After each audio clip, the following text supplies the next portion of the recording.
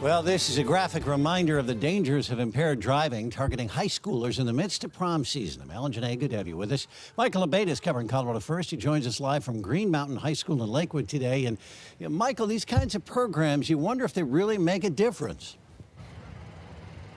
Well, Ellen, they certainly don't hurt. The idea is that students don't really truly grasp the consequences when they decide to drink and drive or drive distracted.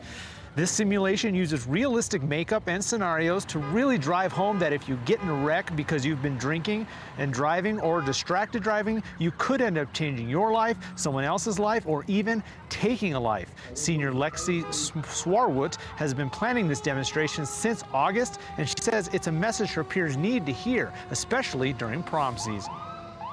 I think because they don't realize how dangerous it is, and they think that they're invincible in a way, and they really need to pay attention on what they're doing. Now that simulation didn't end there. Those actors then went to the hospital. They filmed some footage of medical procedures there. They're going to take that footage in addition to the footage they shot today at this event. They're going to put together a film to show to the student body here at Green Mountain High School. In Lakewood, Michael Aveta, covering Colorado First. Michael, thanks a lot. Police in Aurora.